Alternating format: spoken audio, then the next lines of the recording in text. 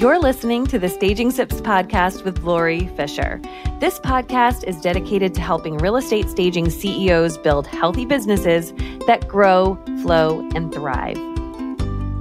Hello, everybody. Welcome back to the podcast. I am so happy to be with you, and I'm actually coming to you from a really interesting location today. So if my sound sounds a little bit different, it's because I am actually away. I am in Cartagena, Colombia, in a treehouse, like a legit treehouse, like in an eco resort or something. It's very, very cool. But anyway, I wanted to make sure that I got in and recorded a podcast because it's really interesting when I go on vacation and, it strips away all of the, just the busyness of life. I have a lot of thoughts that come to me. And today's podcast is actually inspired by conversations that we've been having inside of the Rethink You monthly coaching calls or the bi-monthly coaching calls that we have. Is that bi-monthly? Twice a month? Anyway, I've been talking a lot with business owners about this busy spring real estate season. And when we're in the busiest season, right now, this is the time of this recording in the spring, we tend to see where our systems and processes are not as dialed in as we were hoping they were because the volume of work is just increased. And so you can begin to see where the wheels start to fall off the bus. So we've been talking specifically about what for those business owners that are running moderately sized to larger size vacant staging businesses with inventory, maybe warehouse space, multiple storage spaces. But I think this is super relevant to any of us in business, regardless of whether we have that big of a business, if we've got inventory, because today what I want to talk about is how do you evaluate and how do you change course when it becomes apparent that a system is not working quite the way you want it to. So sit tight and listen even if you don't have that kind of business. But anyway, so what's been going on for these business owners is that they're realizing that from the time that an appointment and install gets put on their calendar, that there are things that are happening on the pulling side that don't feel particularly efficient, that things that are important to the installation, like the tools that you need, are not making it onto the truck. And so there's visits back and forth to the warehouse or storage facility. There's also issues on turnaround time. There's issues on when destaging happens, things not getting restocked or they're not getting restocked well or in an organized manner. And so they're really seeing where their systems just need improvement and tweaking. And so in our coaching calls, we started to delve into this a little bit, but I wanted to dive in even deeper. So this is really a gift to those business owners, and I wanted to share it with you as well. So I want to talk today about what I call the fix-it protocol. And the fix-it protocol looks something like this. So the F is for fact find. The I is to create an issues list.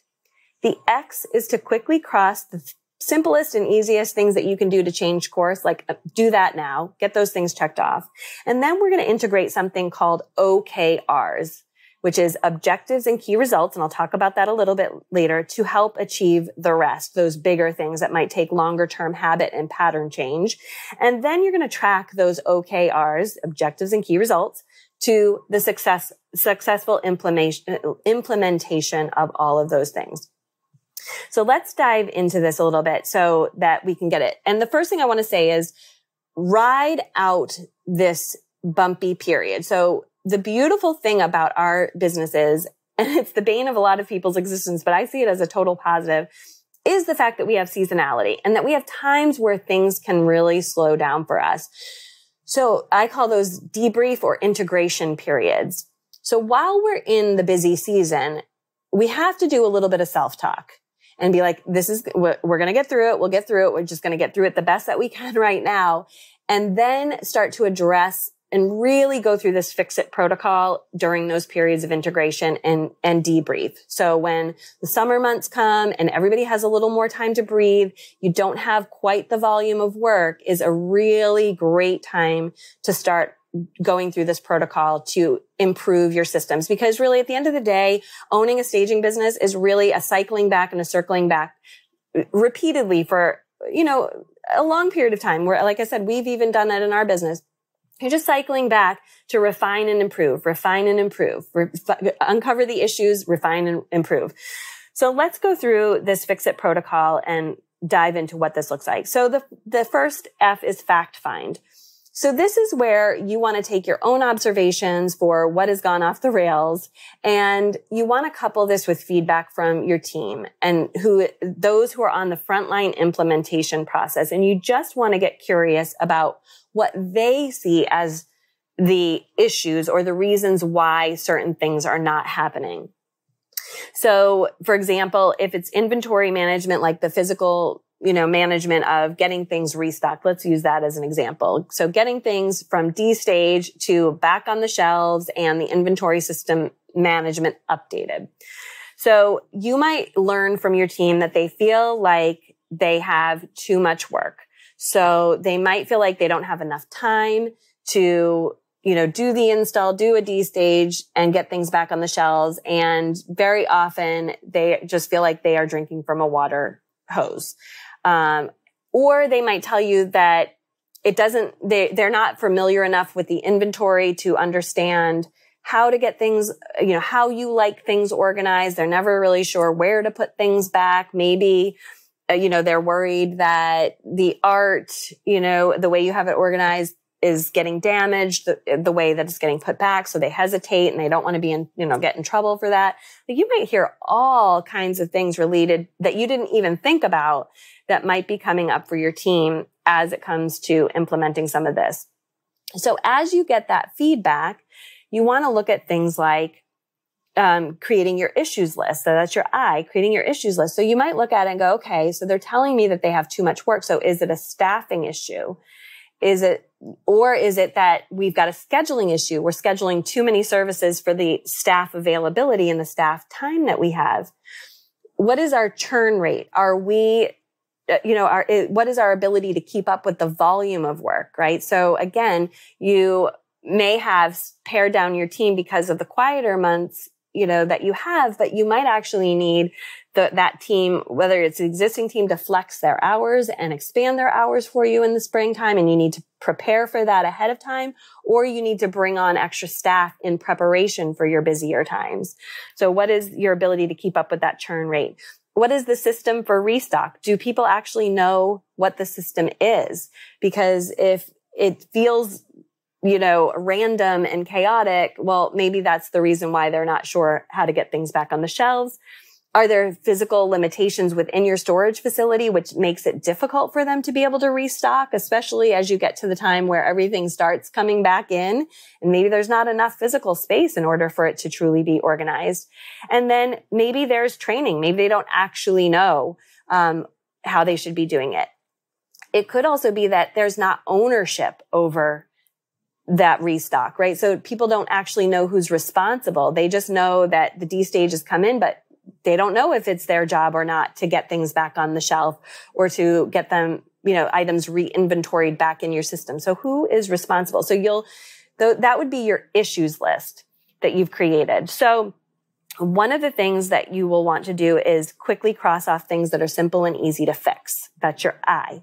So if it is a matter of who has ownership, that's really simple. That is simply talking to your team and identifying 1 to 2 people that are responsible for restock. So they know that when a D stage comes in, it's their job to make sure that it happens. And I remember back when I was working at TGI Fridays back in the day, we always had, at the beginning of every shift, we had a shift meeting. It was like a quick check-in meeting where we learned what the priorities for the shift were. So if we were selling a new promotion, we wanted to make sure that they were buying the unlimited cheesy breadsticks or whatever, that we were focused on that. And we had a shift leader, and the shift leader was responsible for rallying us all around keeping track of, like, maybe having a scoreboard for who sold, how many cheesy breadsticks each person had sold. And we, had a leaderboard and things like that. It was simply a way to keep us on track, but it was a way to have someone fully responsible. So the shift leader was responsible for helping the team sell the cheesy breadsticks. So I'm cracking up because I'm thinking there's comedy duo Key and Peele, and they talk about the cheesy breadsticks. Every time I say it, I'm kind of giggling inside. Anyway, so that's something that is like a quick and easy cross off the list. That's your X. The next thing is you are looking at your things that are probably needing longer term solutions. And that is where you're going to integrate these objectives and key results. So what are objectives and key results? So OKRs is the nomenclature. So OKRs is something that I learned from the book Measure What Matters by John Doerr, Doerr. I'll put the link in the show notes. And John worked at Intel and Google to make sure that those organizations had objectives and key results for each department that helped the company meet the overall objective. And the key results are always measurable. So it's a number so that you know if you hit the mark or didn't hit the mark, so that then you can either adjust your key result or you can keep it on as a key result longer and give yourself more time. So let's look at it from the idea of things coming in from D stage and being restocked in a really organized way inside your warehouse. So that would be your objective. Like probably your overall objective would be that from the time an installation is put on the calendar, the pull is organized and everything that is on the truck is on the truck. And from the time you get back, things get brought back in, they are restocked in an organized manner. So that might be one big overall. Just inventory management is spot on, tight, dialed in, big objective, not super defined or identified. Key result within that would be something like 100% of the time, every item and tool needed for an installation is on the truck. So, and within 90 days, so you want to give it a date as well. So within 90 days and a 90-day period, you're measuring how many times your team has to come back to the warehouse for something. And this is the staff responsibility. So the team, whoever is responsible, whoever's got ownership for that process, it is their job to achieve 100% or 89%, whatever you want it to be, whatever that percentage is, that the 100% of things that need to be on the truck are on the truck. So you evaluate that for 90 days. It's super clear. You'll know if you hit it because it is super clear. In 90 days, you look back.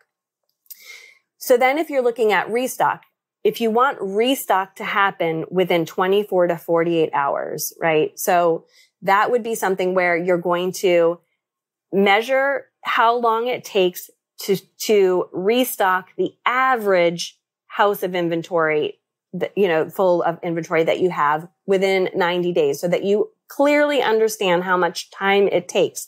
And this is really important because knowing that is going to help you with something I'm going to talk about in a minute called your weekly cadence and how you schedule it. So that might be one key result that you're going to ask everybody to track, whoever's restocking, track how long it takes to restock an item and report that. So then you can get an aggregate where you say, okay, on average, it takes 90 minutes to restock a full house worth of items. Another key result for that restock would be that, again, within 90 days, 90% of our D stages are back on the shelves in an organized manner in 48 hours. That's another thing that can be measured and tracked and looked at. Again, somebody is going to need to be responsible for this, not just the business owner. So you're going to want to identify a team member who is responsible for this key result. But what you can see is these key results are all leading toward your overall objective. They're measurable and you're rallying your entire organization toward it. So this is why, and you want probably 2 to 3, I would say, key results for one objective. So don't bite it all off at one time. So you might want to just look at the front end first and say, okay, making sure that we have everything we need, including the right amount of accessories and art and all of that. That might be your first objective with key results, is just getting the front end of an install done. And then you work on the back end, which is the restock. You don't want to give yourself too many things, because when we're trying to do too many things, we're never going to get anything done well. We want to hone in, just like habit creation.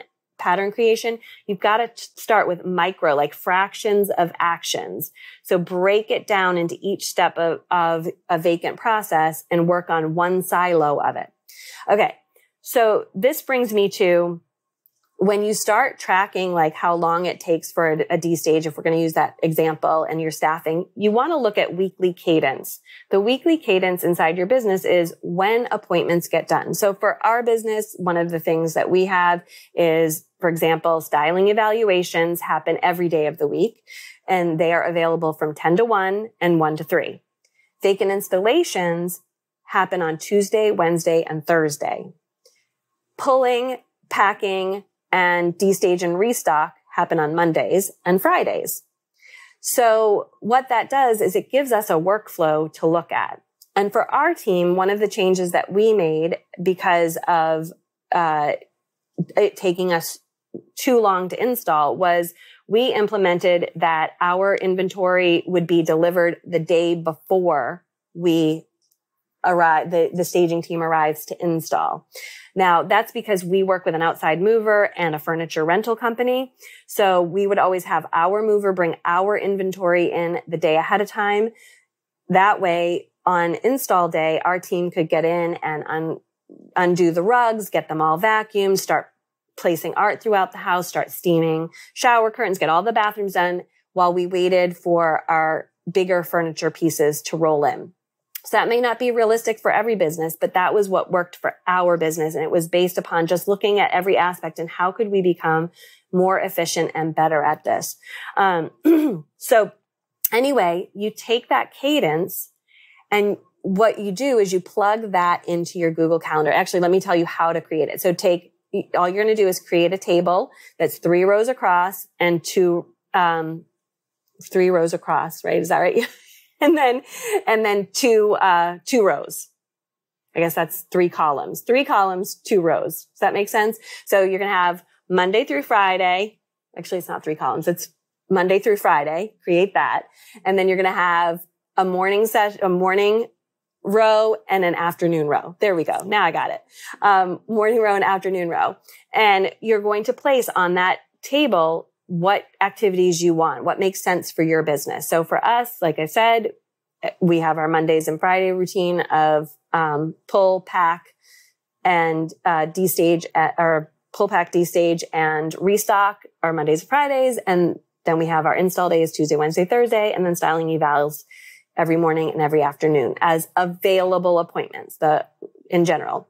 Then what we have done is we have created a Google Calendar for every team member where we know what their availability is. So it's their days off are all in there.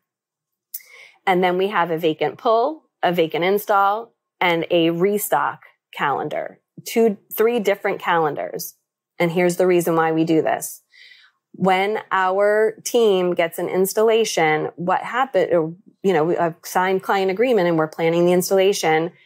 Our office queen, Catherine, can pull up in front of her all of the team schedule, and then she can pull up the install calendar and she can see where there's an overlap of team availability and an install day. And then she can assign the install right then and there to the team members who are available, and it gets copied to their Google Calendar so they see that.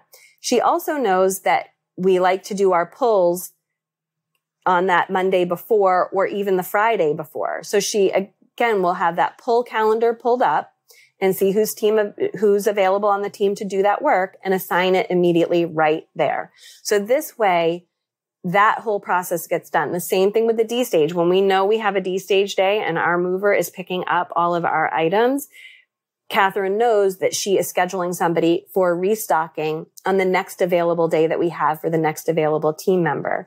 So it's really organized so that things are always getting done according to the workflow. And it's because we have a cadence, because we know. So we're not taking appointments. We're not putting people on the calendar within 24 hours. Our client agreement, what we always say is from the time that a signed client agreement happens, the install happens in 7 to 10 business days. And the reason for that is that it gives us the lead time in order to make sure that our team is available and scheduled, our mover is available and scheduled, the pull and pack is ready, it's coordinated with our moving guy, we have breathing room to get this work done. It's not luxurious amounts. We're not saying, oh, it's a month from now, but it is reasonable for our business. So I want you to look at that. And the way you get to that is a lot of mindset, because sometimes we feel like because a realtor has asked for an emergency install or to do it tomorrow, that we should deliver, or they're going to go somewhere else, or they're not going to be happy with us, or whatever. You got to work on some of your mindset around that, because what I have found is that realtors will ask for that because they really do want to know what the next available is. They don't necessarily need that specific day. Ooh, a helicopter is going overhead. I don't know if anybody can hear that, but so that is how you begin to fix your systems especially when it comes to inventory, is you definitely need a weekly cadence to your business. You need to overlay that with your staff availability so that you can even see if you have enough staff available to do all the steps that need to happen. But the way you get that is through that fix it protocol, that fact find, create your issues list, quickly cross things off that can be easily done, integrate the objectives and key results to help achieve those longer term things that need to be repaired, and then track those objectives and key results to success. All right. I hope that wasn't too big of a gulp. I hope it was a moderately sized sip for the week. I hope you have a wicked good week, and I will see you next time on the Staging Sips. Bye for now. Thank you so much for listening to the Staging Sips podcast. If you love what you've learned here today and you want to learn more about how to market and grow your staging business more strategically, I would love to see you join us inside of the Rethink You mentorship program. If you want more details and get on our waiting list, you can go to rethinkhomeinteriors.com/waitlist. Looking forward to seeing you in the classroom.